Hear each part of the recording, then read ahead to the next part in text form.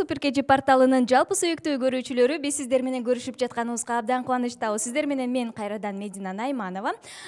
Бүгүн биз Мирлан Баековдун концертиндебиз. Мындайча айтканда, эл сүйгөн, эл күткөн ырчы, эл сагынган ырчынын концертиндебиз. Анын баса белгилеп айта кетиш керек, бул биринчи жеке концерт экен. Андыктан бул концертке биз Super.kg порталы дагы конок катары келип, сиздерди келбей калган конокторду дагы көрсүн деп, дал ушул аншлаг менен өтүп жаткан концертти башынан аягына чейин көрсөтүп бергенге аракет кылабыз. Андыктан алыстамай жок. Мирлан! Папа, эмне болду? Сарсаңдап кетпедиңби? Кайда кетишти? Өрүктөрүң кайда? Апа, биз силдүрүн машинада ойноп жатканбыз. Апа? Апа, билесизби? Мен бөгөктөрүмдү анан кошунан балдарын чогултуп, мен аларга концерт коюп ырдап бербедимби? Сада койдум. Анан кандай ырдап атасың? Апа, мен ырдасам, балдардын баардыгысы абдан кол чаап, дагы ырда деп сурашты. Каралдым десең, мен ушул боламын ошол. Апа, сизге бирдемке айтайынбы? Айта кой. Эмне болду? Апа, мага аккордеон алып бериңизчи. Мен аны үйрөнүп, аны менен ырдап, бүт айылдын баарысына концерт коюп берем.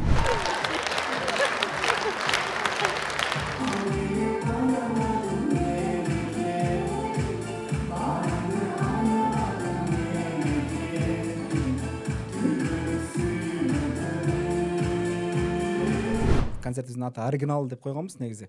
Оригинал деп оригинал ырдап жүрөм ырды. Бирок ал ырдын атына эмес, жөн эле бир элге бир оригиналдуу бир концерт койсом деген бир көксөө оюм бар болчу негизинде эле көптөн бери. Ошол бүгүнкү күн буйруптур. Бүгүнкү күндө ошо Оригинал деген концерт коюп атабыз буюрса.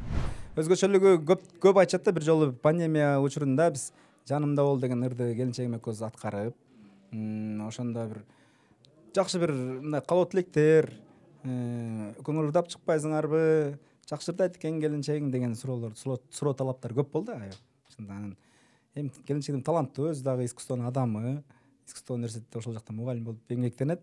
Анан чыгар эми таланттуу болгондон кийин эми чоң сахнага чыгарыш мен дагы сөз берип койгом буюрса. Анан ошентип оригиналдуусу ошол биздин үй бүлөлүк дуэттер, эң главный ошол. Анан бир жандуу үн. Мен ойлойм, жеке концерт болгондон кийин көпчүлүк пайыз ошо аткаруучу адам, жеке концерт коюп аткан адам көпчүлүк пайызын ошол көбүнчөсү ошол аткарыш керек деп ойлойм да. Ошон үчүн мен көпчүлүк пайызын өзүм аткарам, 70-80%. Анан калгандары катышуулар болот. Концерт коеюн деген идея бул негизи былтыр эле жаралган. Былтыр 29-30 март болчу. Анан былтыр жанагындай пандемия болуп калды. Анан быйыл кызы бир 3 ай болду. Идея болуп бир концерт коеюнчу бир. Элдер уже пандемия деп уже тажашты го. Бир концерт көрүшсүн элибиз деп жакшы концерт уюштуруп, анан концерт тартуулап атабыз азыр элге. Биз аракет жасадык болушунча. Буюрса бир гана жалпы элибиз үчүн деп элдин бир көңүлүн ачуу максатта бир ырларды, жакшы ырларды бир угуп кетүү максатта бир ырдап атабыз. Дагы ырдайбыз.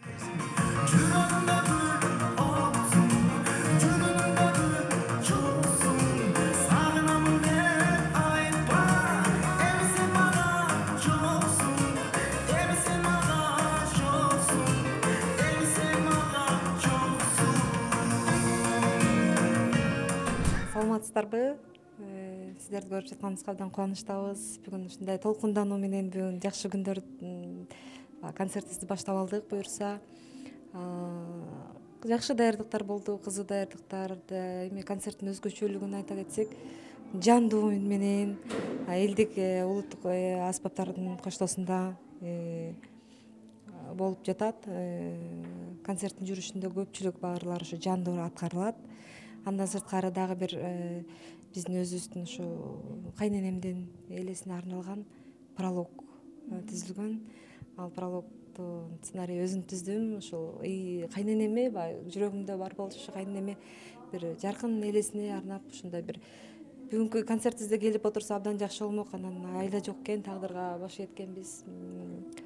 Ошондой болсо дагы ошол бүгүнкү прологду ошо кайненемдин элесине, жаркын элесине арнап даярдадык. Ошол баары өзгөчөлүгү, жандуу аткаруулар көбүнчөсү. Балам, атам сени издейт болду экен. Апа, атам азырынча көрсөтпөй туралы, жакшылап жетип үйрөнүп алайын, анан ошондой көрсөтөбүз. Сиз көп эле ойлонуп бербеңизчи. Макул балам. А балким атама да жагып калар, Апаки, мага абдан жакты. Мен аны менен азыр эле ырдап жибергим келип атат. Дегендечи балам, жакшылап үйрөнүп ал. Анан ырдай бересиң, макул?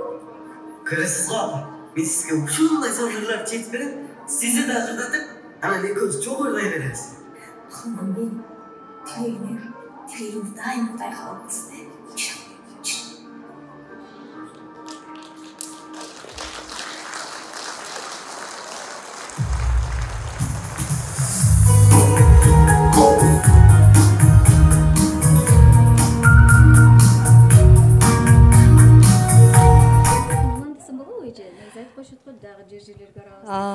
Ооба, жакшыраак болду. Бул концерттин уландысы областтарда болот деп пландаштырып атабыз азыр. Эгерде карантин болбосо, кайрадан карантин деп жарыяланбаса, областтарга кыдырабыз буюрса. Мирлан мырзанын өзүнүн баягы ички сезими, сахнаны сагынганы сизге аябай билинет, анан ошол жөнүндө айта кетсеңиз. Ооба, туура айтасыз, абдан бир башкача сезимде болуп атат. Анын себебин түшүнсөк болот. Бул жеке концерт деген бул чоң нерсе, чоң жоопкерчилик. Концерт берүү оңой эмес, баарыңыздар билесиздер. Анан көп түйшүгү бар, көп сарсанасы бар, мындай сана тартып эмне болот, кандай өтөт депчи. Азыр ошонун үстүндө болуп, эми бир аз толкунданып атат. Мике эмес, Мирлан эмес, мен дагы толкунданып атам чындыгында.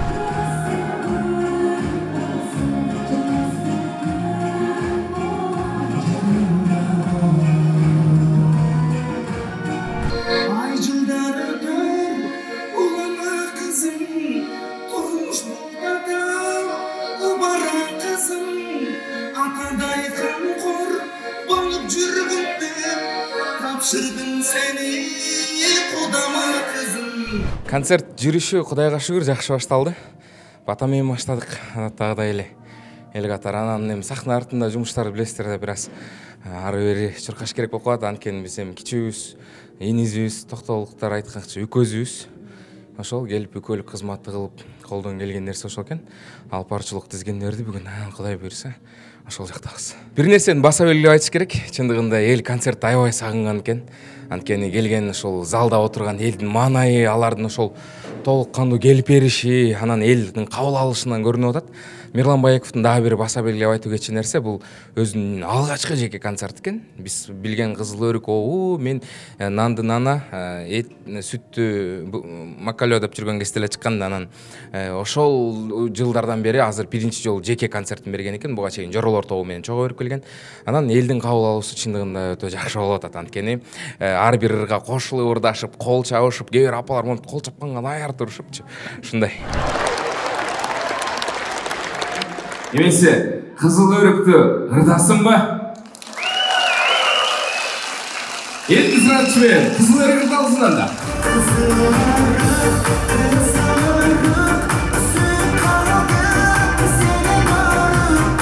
Экс-президенти Сооронбай Шариповичке сөз берип коёду. Бул кишилер бийликтен түшүп бир аз шапыя түшүп. Урматтуу мекендештерим,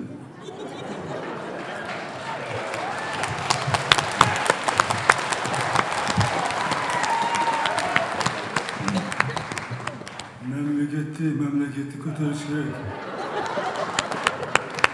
Мемлекетти көтөрүш керек, ағайын биримдикти ынтымакты болушубуз керек. Көтөрөбүз, Кудай буйрса, көтөрөбүз. Аракет кылып атабыз, дагы аракет кылабыз. Мынакей Роза Исаковна айткандай, мен дагы ушу пенсиямды Кудай буйрса, пенсияма да меникине дагы насылышат, билем, меникине насылышат. Ошондуктан эртеңки сабагымдасын мен төлөп коеюн, бирден.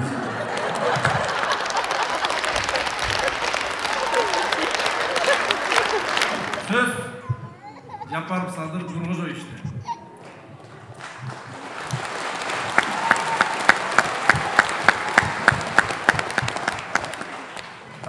Саламатсыздарбы, урматтуу мекендештер. Мени социалдык тармактарда жазышып атат экен, коррупция менен учурашып атат деп. Өздөрү колун сунуп атса, мен менен айлык албай коеюнбу. Өздөрү кусуп атса, мен менен сунуп атса албай коймок белем. Анан мени мындан буга чейинки 5 президент 61 жашында кетиптир. Мени дагы 61ге чыккыча 9 жыл бар. Коррупциясы жок, гүлдөгөн мамлекетте жашагыңыздар келсе, 9 жыл күтүңүздөр, чыдаңыздар. Рахмат.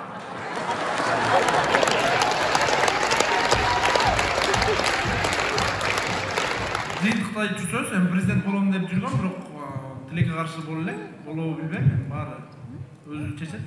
Арслан Алайга сөз берип койбосок болду элек.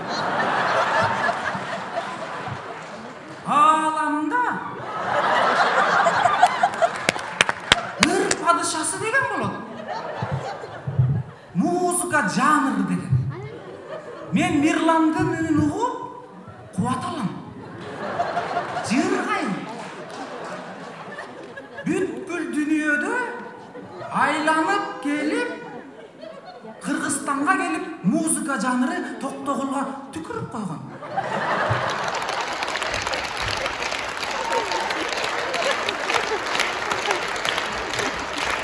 До 5-го дождь будет. Эшикте кар. Мен жадырдым. Мирлан башында куудул болчу негизи. Сыймык Бейшекеевдин группасында чогуу иштеген балдарыбыз, булар үчөө театрда чогуу окушкан. Анан Мирлан кийин ырдап, ырчы катары таанылып калды. Негизи башында куудулдар группа түзгөнбүз. Эми азыр чогуу концерт койгондо ойнойт, интермедиа ойноп жүрөт. Мирлан Баеков мыкты куудулу же мыкты ырчы? Ырчы. Мыкты ырчы, анан мындай сахнанын артында куудулдук мындай бир сетмелери көп да. Туруп бир сетирип коет. Анан бирок өзү көп сүйлөбөйт. Гүлдүрүп коет экен да? Гүлдүрүп коет, анан гүлгөндү жакшы көрөт. Биз аябай гүлдүрөбүз да Мирланды. Үчөлөп.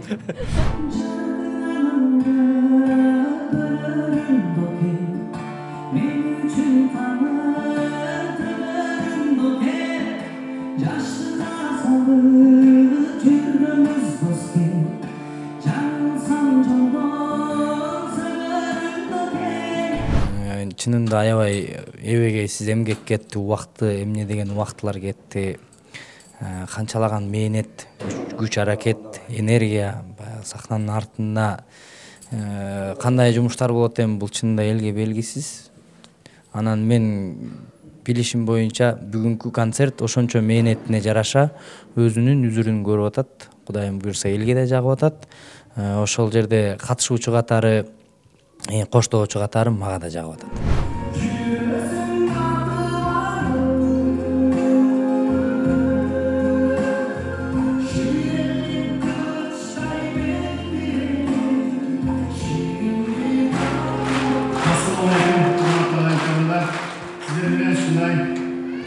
Мирлан Баековдун чыгармачыл кечесинде, концертинде аман эсендикте эң жакшы маанайда көз көрүшүп турганыбызга абдан баштайбыз. Кандай сыйлыктарды? Жакшы болсо да Кудайга шүгүр. Азыр менен Мирлан боюнча көп сөздөрдү айтсам болот. Өзү экөөбүз бир аялдарбыз Токемден. Бирок чынын айтканда бул чыгармачылык чоң сахнага менин жардамым жок эле, өзү эле келген. Анан келгенин таанышып агайын болуп турбуз. Агайындык жагынан алдына киши салдырбайт. Өзү келип эң жакшы, менин жакшылыктарымда бардыгында катташып жүргөн. Айтор менин окуучулардын мен жакшы көргөнүмдө эч ким айтпаган. Азыр son Mирлан көзүндө жүргөн ырлардан ырдап бермекчибиз, эгерде Мирлан ырдап болгон болсо. Мен жана сахнадан айтып кеттим, бул Мирлан менин айылдашым болот. Токтогулдан, Торкемдин айылынан. бирок чоң сахнага ушу менин жардамым жок эле өзү тырышып жүрүп өзү жеткен, ушул ийгилигине өзү жеткен бала, эмгекчил, элпек, улууларды улуудай сыйлай билген, кичилерди заттаган ушундай тарбия көргөн жигит да. Анан албетте бул тарбиясы, өзүнүн билими, бул албетте өзүнүн ийгиликтерине себепкер болуп келет. Ушуга чейин бул мен ойлойм, бул менен эле Мирлан токтобойт, буюрса дагы көп жаңы ырларын, жаңы чыгармаларын угуп, бизди ошондой чыгармалар менен сүйүндүрөт, кубандырат деген ойдомун. Шакирттериңдин арасынан эң жакшы көргөн деп калдыңыз, ошого токтоло кетсек. Эң жакшы көргөндө бул Мирлан менен сахнада эле ырдашпай, үйгө келип деле мындай бир жумуш болсо, мындай бир жерге мык кагып же бир жерин оңдош керек болсо ошондо эле оңдой калат да. Анан ошон үчүн жакшы көрөсүң да. Эми сиздин сыймыктанганыңыз туурасында кеп кылсаңыз да, баягы шакирттериңиздин концертин укканда, көргөндө, келгенде кандай сизде сезимдер болот өзүңүздө? Эми албетте мындай жеке концертин Мирлан көп жылдар мурда эле бериш керек болчу. Кызыл өрүк болуп жүргөндө эле бериш керек болчу. Мен казак сахналаш досторум бар. Мына ошолор Мирланды бизден дагы көбүрөөк сыйлашат, казактын ырчыларчы. Анткени баягы кызыл өрүк алардын да канына сиңип бүткөн ыр. Ошон үчүн баягы биринчи ырдап чыккан аткаруучу катары Мирландын казактар дегеле өзү өзгөчө сүйүшөт да мекени.